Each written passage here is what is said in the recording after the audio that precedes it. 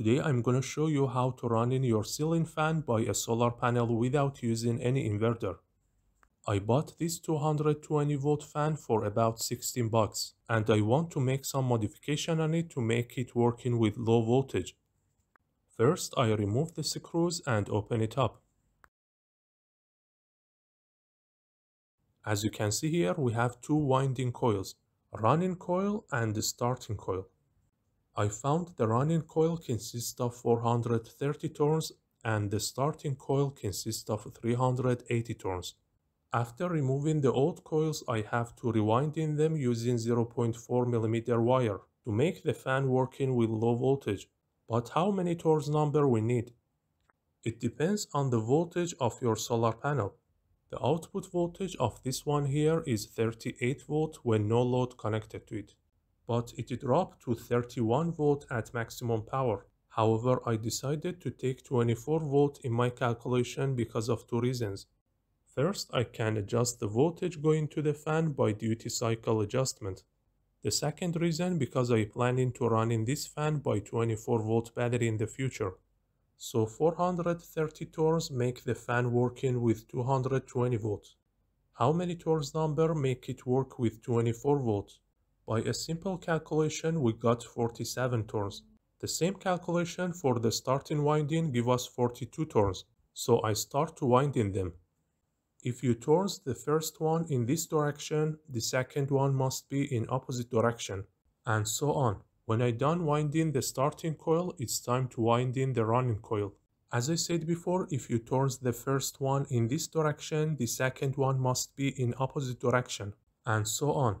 When I done with winding process, I have to use my multimeter to make sure there is no short circuit between the wires and the metal body of the stator.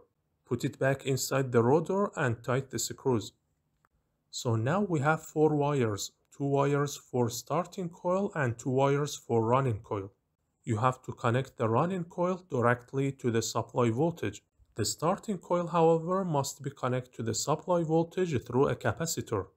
To find out the proper value of this capacitor, I'm using this online calculator. I insert the power, which is 80 watts, the efficiency, let's say 90%, voltage 24 volts, and the frequency 50 Hz.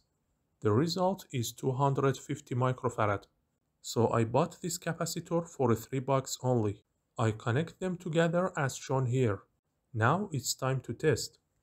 As a first test, I connect this fan without a blaze to this variable AC power supply. Then I start to increase the voltage slowly. As you can see here, it works just fine even with very low voltage.